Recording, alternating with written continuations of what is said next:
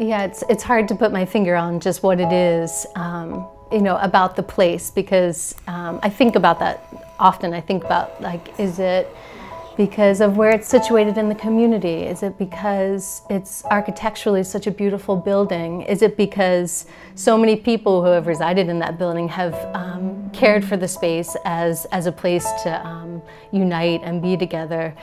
So there's that vibration that fills that space. But I don't think it's just in the space. I think it's in the people who are there. It's a beautiful place to be. Move to your lead. Okay, drive the car, drive the car. This is the way to drive the car. So early today.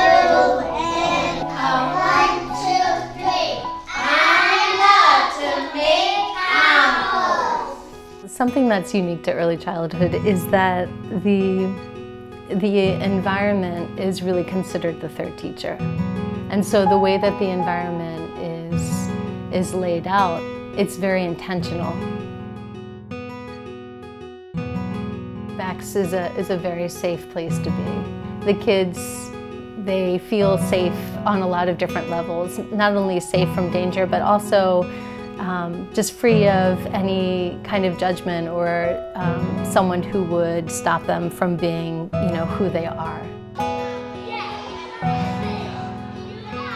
My favorite part of the day is center time. I really like watching the kids play. I can see that in their play they're reaching for ideas and they're reaching for abilities that are just beyond their current knowledge. It's a time when they're really able to experiment and take risks. It really gives me a window into how their imagination is guiding their learning. And I just love to watch that. I love to be part of it, and I love to figure out ways to respond to it. A way that I've seen children grow in my classroom is in their identity as a reader. Because there's so many wonderful books that are shared throughout the course of the day. Children, they end up finding their favorite book or their favorite author, and then they ask for that book to be read over and over, and they take on the language of the book and the themes of the book and the ideas in the book. That's been a really fun thing for me, just to watch them develop a love for reading and a positive attitude toward reading and books. BACS is a community because everybody who works there is very intentional about making it feel like a welcoming place to the students and their families. Because it's such a supportive environment, teachers end up staying a long time, which means that teachers stay with families and watch them grow and expand. Over the years, you welcome in the siblings and the cousins and the nieces and the nephews. So teachers become a real feature of the environment and of the community.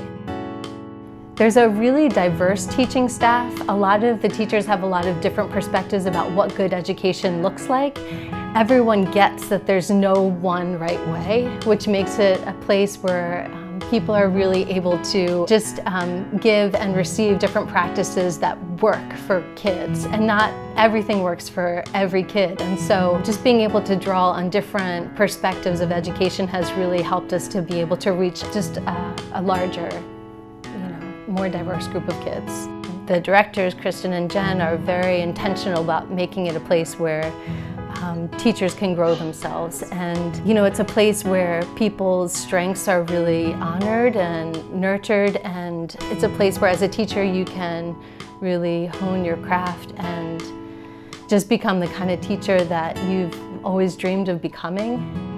My dream for them is that they develop a positive self-identity and agency, and that they feel a freedom to learn with curiosity and wonder.